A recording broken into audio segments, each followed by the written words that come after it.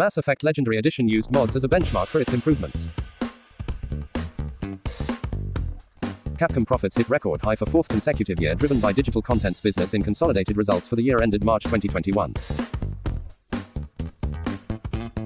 Fans hope to revive Allods Online by handing out free 1-month subs. Video games have replaced music as the most important aspect of youth culture. Video games took in an estimated $180 billion in 2020, more than sports and movies worldwide. AMD Ryzen 9 6900H, Rembrandt, rumored to feature Zen 3 Plus cores and 12 RDNA2 Compute Units.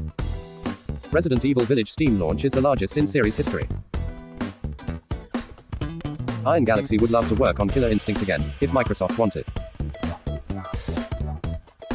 Steam rejects VR sex experience Holodexxx.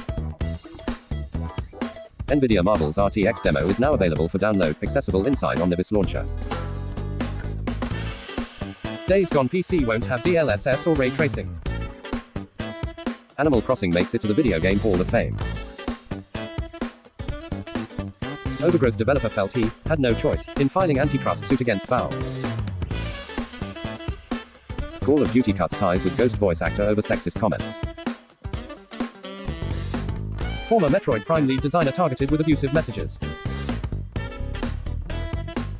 American McGee reveals Oz Adventures, a hybrid TV and video game project.